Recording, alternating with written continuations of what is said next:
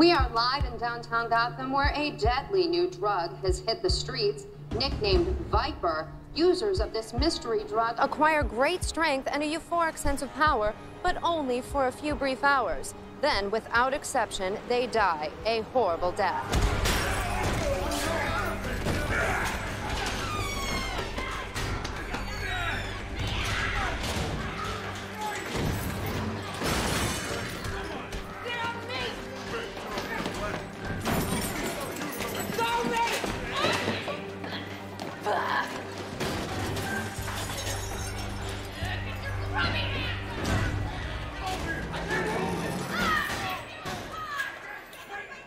It's really quite remarkable. Viper somehow activates unused DNA. The body starts to burn calcium from the skeletal system as fuel, hence the victim's cravings for milk and cheese. They're desperately trying to replace the missing calcium, but they can't consume enough.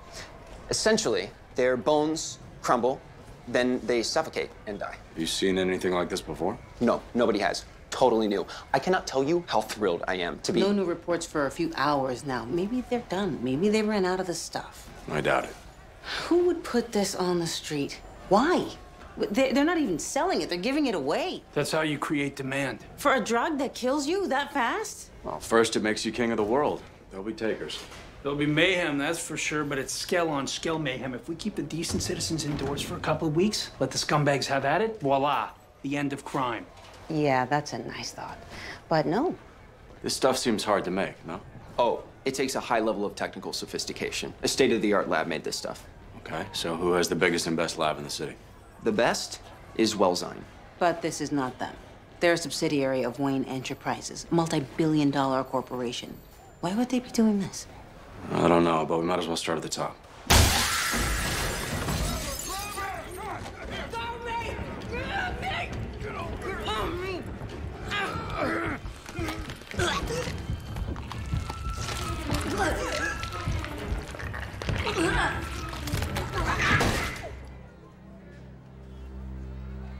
Fascinating. Fascinating. Breaking news continues mayhem. Maybe I should hire that guy to take the casino. Maybe you should snort some Viper grower pair. Either way, I want that casino taken.